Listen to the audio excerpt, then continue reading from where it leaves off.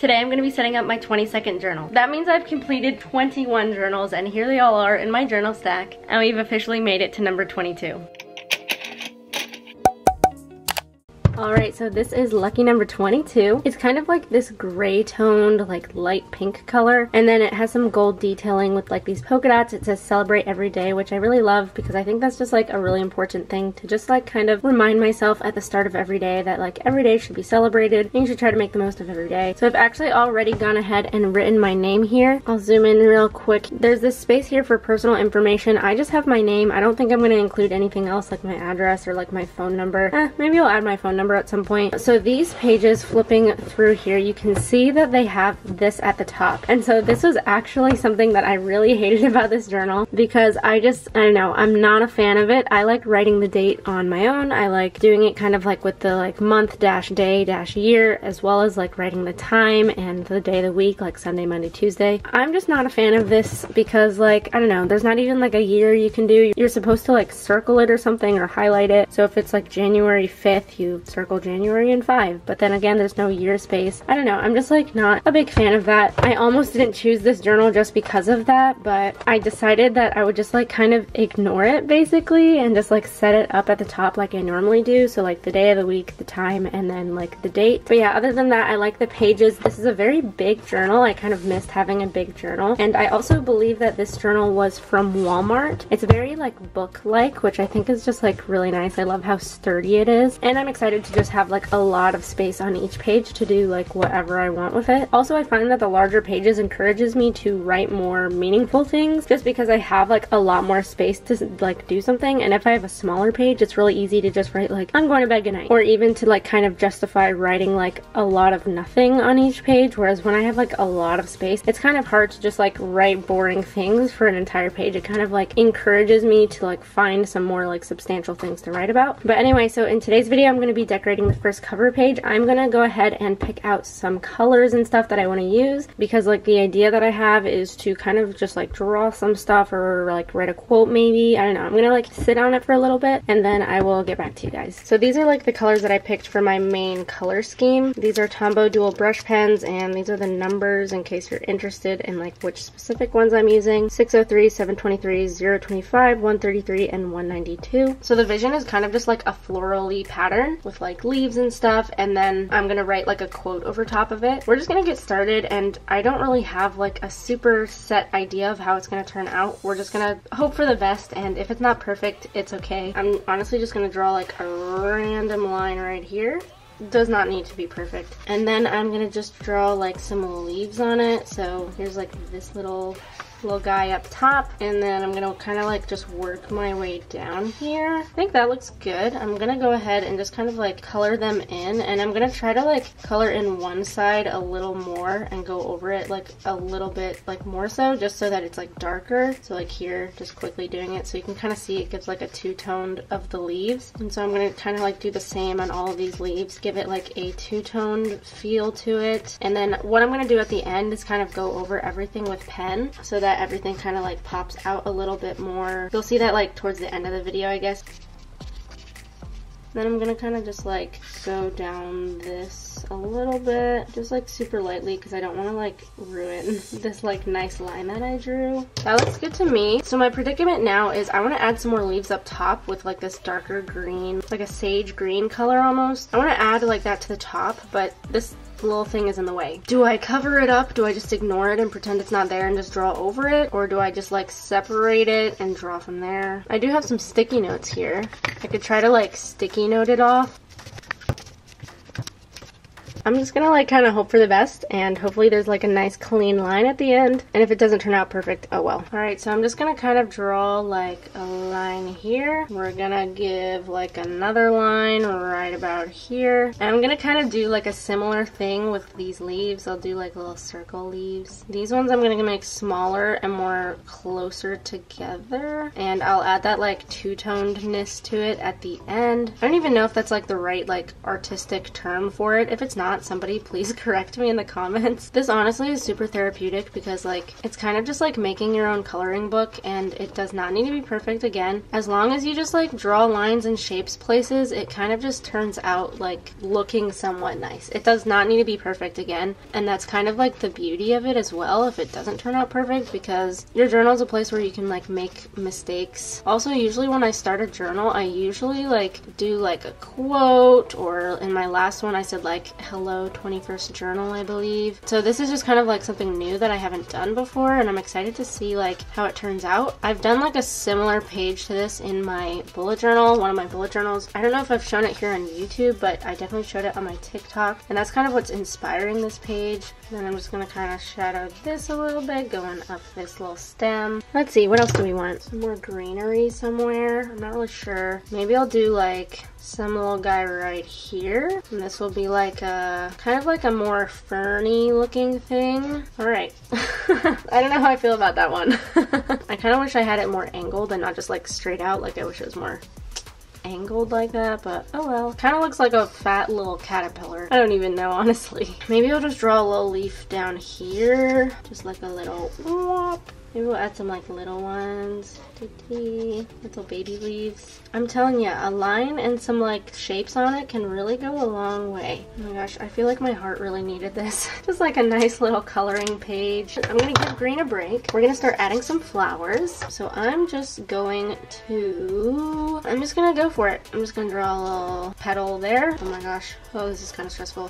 That didn't turn out too bad. All right, so I'm gonna kind of lightly color those. Not perfect, but okay. Gonna add some shadow, and when I'm doing this shadow part, I'm gonna put it like all on the same side. So it's gonna give like kind of like a whirlpool look to it, or like a little fan. So see how it's kind of like a little swirl of the flower? A little flower. Color it in. Doing that same little swirl effect here. Let's do one more down here. Let's do it right here. Little baby guy. Now we're gonna do some yellow flowers. Let's do one right here. This is gonna be a little like blob flower, and when I'm coloring this in, I'm gonna kind of like color it in like following the outline, and then to add the shadows on this, I'm gonna kind of like just kind of like outline it again, and then kind of like do like a little, I don't know, looks like the SpongeBob flowers like in the sky. I'm just gonna kind of like repeat that shape, like going smaller in. There we go. As long as you just like kind of make it look somewhat decent, that's all that matters. That looks pretty good. Then I'm gonna do one right here, I think. Now we're gonna use some purple. What do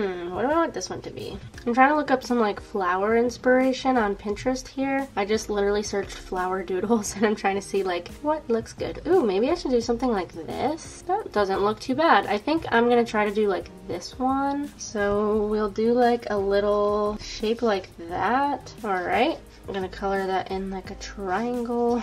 So for this one, I think I want the shadow like more coming out, like blossoming out. So I'm gonna try to like shadow it towards the middle here. Okay, pretty good. Sure, good enough. Not trying to make it perfect. And the thing that's nice about like doing the color first is that if it's not perfect, you can kind of just like, you know, if you wanted this a little bigger, you can kind of just add right there. Instead of like if you draw the outline imperfectly, then you're kind of stuck. But with like the color and then going over with like a black outline afterwards, you kind of have a little bit more wiggle room, a little bit more freedom. So a little triangle, kind of like with rounded edges. And if you like have a hard time kind of like drawing like the full shape, you can also like do little like guides for yourself. So like think of like a star with 5 points. So here's like a little guide. And so then what you're gonna do is draw these little shapes like around it.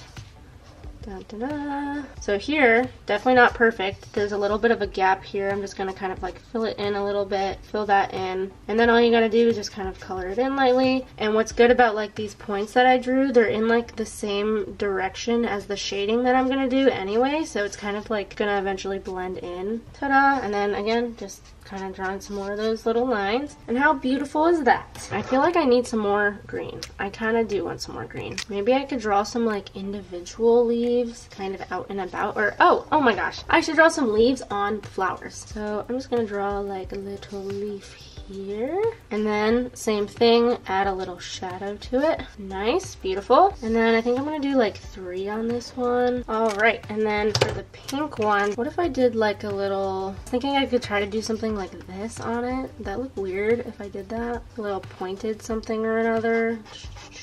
Point, point, point. Kind of don't like that, honestly. Oh well. Oh boy, that looks bad. Bad one right there. Not a fan of that. That's okay. I don't know what I can do to fix this one. Don't really match the vibe if I'm being honest. Maybe I'll just do another like kind of thinned out version of like this one. A little thin guy with the shadows. I'm gonna add a purple guy down here. Just a little baby one. And of course he's gotta have little baby leaves as well. Maybe we'll add a little pink baby here. Little swirly effect on it. He needs little leaves. Little pointy. That looks a little busy right there. I need to add something down here. Maybe I'll add another pink one. Just because like there's a little bit like pink up here. I want some pink down here. And then also like this light green color is kind of a lot like here. And there's not a lot right there. I don't like how close that is like right here. But there's no going back now. Gonna add the shadow a little bit more. I feel like it's still missing something over here. Oh gosh. That is okay. This one might have been a mistake, but oh well. Yeah, that looks a little too busy for my liking right there. I do think I'm gonna add one little guy here. I'm just gonna go whoop. Sure, why not? Looks kind of weird, but that's okay. I kind of hate that if I'm being honest. There feels like, now that I'm like kind of looking at it from a distance, there's like not a lot of dark green over here, but I don't really know what else I could do. I could add a leaf here. I'm gonna add a leaf. If it doesn't look good, oh well. I'm gonna leave it like this for now. We're gonna move to the outline. So I think I'm just gonna use this 03 micron pen and do like loose little like outline kind of detailing to these like flowers and like leaves. So I'm gonna start out by just kind of like, I think I'll start with the leaves first. And so the goal of this, I want it to look messy. I don't want it to be like a perfect outline. I want it to kind of be like scribbly outline. I'm just gonna kind of like do kind of go over it a couple times and make it look a little messy there. Kind of like a sketch outline almost with like very messy lines. Just kind of gotta go for it. I feel like this like technique is like a really good way to kind of like get over your fear of like trying to be perfect with like markers and pens. It can be scary sometimes like with a blank page and like so much space and like you don't feel confident in your abilities to like make something look pretty. You just gotta go for it. And then same thing with like just going down. I'm just gonna kind of draw a little line going down. Nice. And then I think I'm gonna add just a little line here just to kind of show that shadowing, emphasize it a bit more. So I'm just going from like the point of the leaf to the bottom point here. And that's basically what we're gonna do for like all of them. This one is really not looking cute if I'm being honest. That's okay. Get like a little more messy and full in the leaves. Maybe I'll add a little, oh, hate that. Hate that. Regret this with a passion. That looks bad. Circles. Alright, so that's all the leaves. So I think I'm gonna start with the pink ones first. I'm gonna do a little swirly guy here in the center, a little clump, and then just kind of go around the petals. Ta-da! Then do another little blob guy in the center and go around the petals. And then for the leaves, I'm gonna do kind of like this maybe. How does that look? I don't know. Honestly, again, these leaves are like not my favorite at all. I feel like the less I think about it, the better it is. So then for these purple ones, I'm gonna kind of just do a little outline here of these triangles. I'm just gonna kind of like add a little bit to the center like this. Kind of following that shadows, just a little kind of center like that. Add lines following the shadows. Okay, and then we have to do the yellow ones. And so the yellow ones, what I'm gonna do is I'm gonna draw a little thing in the center, and I'm just gonna kind of work my way out, doing this like, I don't know, little wavy circle pattern all around it. And then here I want to like make sure that I'm only doing the swirl part, that like wavy pattern over top the yellow that's already there. And that's my little yellow flower. Outline. So I'll do it again here. So I'm gonna just do a little center here, and then this one I think I'm just gonna kind of build on top. Little swirly looking, or not swirly, like little wavy blob things. Just kind of following the outline of like the flower. And so again, I only want to like stay on this yellow color, following along there, using that as like a little guide. And then the leaves. I think I like this one better, how it's a little more spaced out than that one there, but what can you do? I feel like I could maybe add one more like little purple flower here. And I wish that I did this one like a yellow one instead, because there's only like 3 yellow ones. I'm just gonna add another little baby purple one real quick.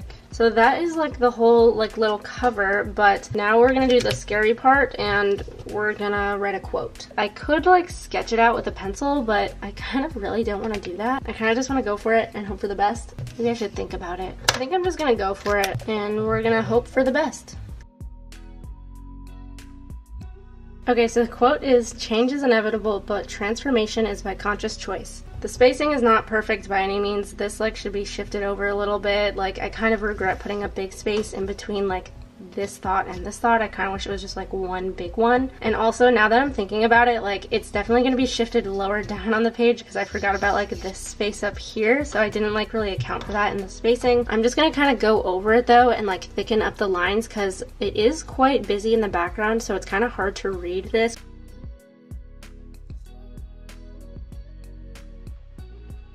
Alright, so this is all done now, but the last thing I'm going to do real quick is to add some white to it, just to like add some shine to the letters. It didn't turn out perfect. The white doesn't really pop out as much as I'd hope, but I think that's all I'm going to be doing for this cover page. I'm going to go ahead and take off these sticky notes, and that's what it looks like. I think I don't know, am I happy with the decision to keep that? But yeah, this is what the whole thing looks like. This quote really is just like something that I want to kind of keep at the forefront of my mind as I am like progressing through this next journal. But yeah, so that is the setup to my 22nd journal. I really like it. It's so pretty, and if you guys liked this video, go ahead and give it a thumbs up. But anyway, I'll see you all in my next video. Bye guys!